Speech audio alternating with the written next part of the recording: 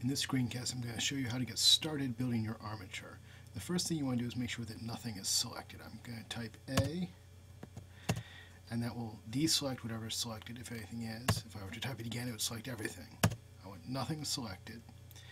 And I'm going to go to my spacebar menu, and I'm going to add an armature. This adds an armature at the cursor, the crosshairs right there, which we can't see right now. To fix that, I'm going to go down to the bottom here, and under armature, I'm going to turn on X-ray so that we can see it through the body. And while we're here, I'm going to set it so that it is only going to modify vertex groups. So vertex group is the only deform option. I turned on X-ray, and if you want, you can turn on auto inverse kinematics right now as well. That's not as vital. If we go back up and look at this, now we can see the bone, and I'm going to slide it down by grabbing it by the blue arrow there until it's right about where the lumbar spine should be. The next screencast will show you how to extend this armature to be a skeleton for the rest of the body.